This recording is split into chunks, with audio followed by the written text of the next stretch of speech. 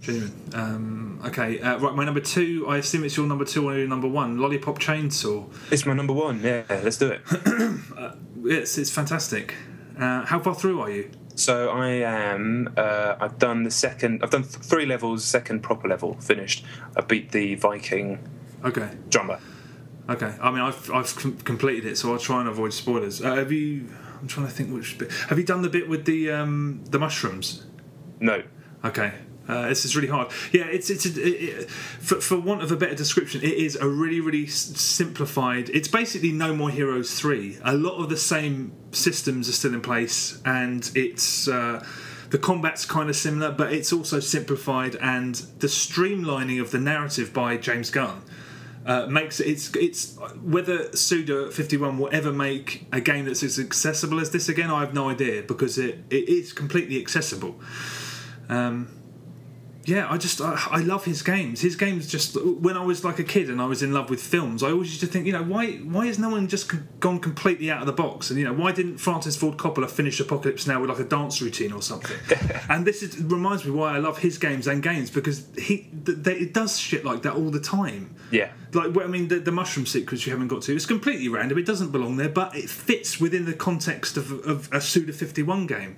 And that's all of his games. They should be disjointed, they shouldn't work. All of these just explosion of ideas should make it feel, that bit, I didn't like that bit, I didn't like it, but it doesn't. It just feels coherent. I thought it was a blast. Yeah, I'm loving it. I'm absolutely loving it. There's been all sorts of talk online about sexism and misogyny, and I'll get to that in a little minute, but ultimately I'm exactly the same thing as you. I have a very silly sense of humour, and Suda 51 taps into that, with James Gunn as well, who seems like he has a very similar sense of humour to me. They've just tapped into that perfectly, and I've laughed out loud, and I've played half the game so many times. Yeah, me too. Just crap gags, quite often bad gags that make me crack up, clever stuff that makes me crack up, bizarre ideas. I don't know if it's as good so far as Shadows of the Damned. It doesn't matter. I'm so enamoured by it, and the musical stuff, everything about it just is so far up my street. Yeah, same. That I already knew it was going to be, but it's even more so. And like you say, I do think it's his most streamlined game. I would love it if they had a ton more budget and they made the exact same game but somehow stripped out the loading times, like Max Payne 3. So it was just relentless, because it feels like someone wrote that it feels like the ultimate sugar high, and that's a great description. It feels like you just smashed 3 energy drinks and it's all fucking happening in front of you the whole time. Just, I love it. I love it too. On the other tip, quickly, I think the word misogyny is a dangerous word to throw around. There's an obvious argument about sexism and objectification in the game. Whether or not it's even worth talking about, I'm not sure, but that word misogyny is getting thrown around a lot, and that's a much, much stronger and very dangerous word. And to call Suda 51 a misogynist is, I mean, fuck off, basically. Yeah. He's so clearly not misogynist, and you just have to look back through his work to see why. And Lollipop Chainsaw is so obviously not a sexist piece of work as well, that it's not even subtle how unsexist it is. The subtext isn't exactly difficult to dig out.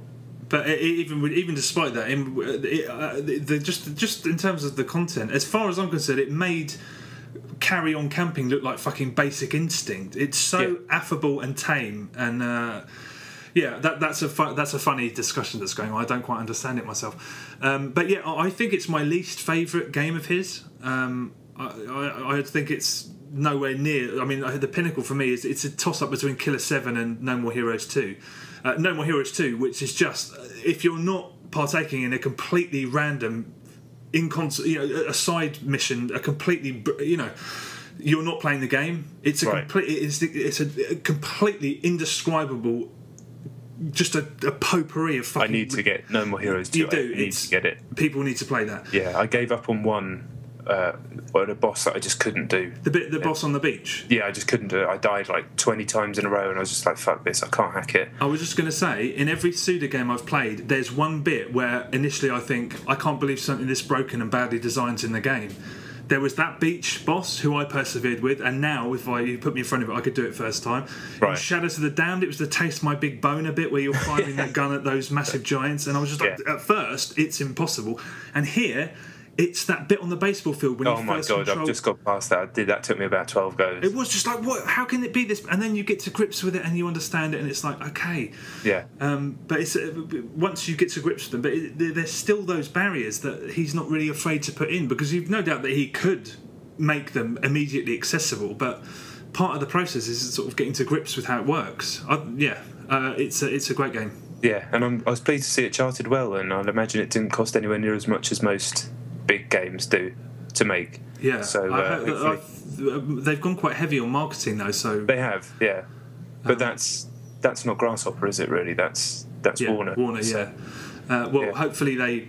Yeah, if it means that they're going to make another game, God, I can't wait. Yeah, that's it. With a team like Grasshopper and a guy like Suda, I think there's this constant fear that eventually it's all going to go wrong and he's going to have to stop, because I don't know how he's managed to keep doing it so far. It seems like it's only about 4 people who buy his games. Yeah. But turns out if you don't spend vast amounts of money on your games and you create an audience for yourself, you can sustain yourself, I assume. I don't know his financials, but he keeps going. Well, I hope he continues. Yes. Incidentally, on the subject of humour, there are actually some really genuinely funny comic conceits in it. Just ideas that would be celebrated in another medium and are completely ignored here. Like when I reviewed it, I mentioned the main character's got this little sister, and she finds everything simultaneously hilarious and terrifying. Yeah. So she's always just like, I mean, it's just a joke, but and it recurs like 2 or 3 times. But it's just a funny idea, and they don't milk it, they don't overdo it.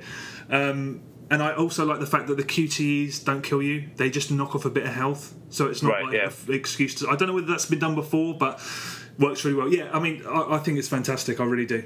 And got a shout out for the performance for Nick, the head. Yeah, that's a good point. Deadpan performance. Yeah.